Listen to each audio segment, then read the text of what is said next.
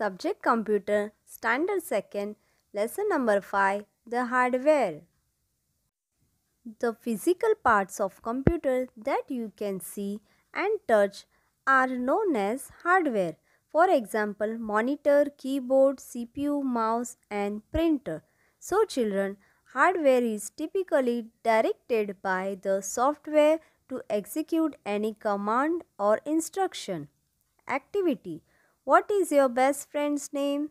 So children, you can write your best friend name. Where do you live? I live in Nalasopara West. How did you remember all this? You remember all this because you have memory. See student, store our memory in our mind. The computer too has a memory which is in the CPU. It is the brain of the computer. See children, how we do our daily work. Our brain give us instruction about it to do work. Same that way, only the brain of the computer is CPU. When you ask a computer to do something, the CPU makes sure it is done. CPU is the short form of Central Processing Unit. Look at a CPU and find these parts. The power button, this starts the computer. The restart button, this restart the computer. The CD-ROM drive. We put the CD in this drive. See student, we can see in this given picture 3 buttons on the CPU. You can see which buttons are there on CPU. What is a printer? The work that you do on the computer can be seen on the screen.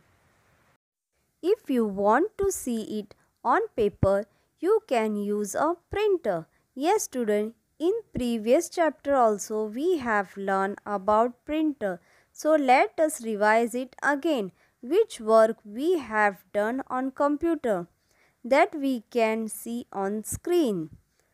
If we want it by writing on paper, so we can use the printer to print the paper that we can get easily. How do we use the printer? If you want to print what is being seen on the screen, you have to show students how we have to use the printer. In this part, it has shown what work we have to do for starting our printer machine. First, switch the printer on. Second, put a paper into the printer. Third, press the shift key and the key print screen together.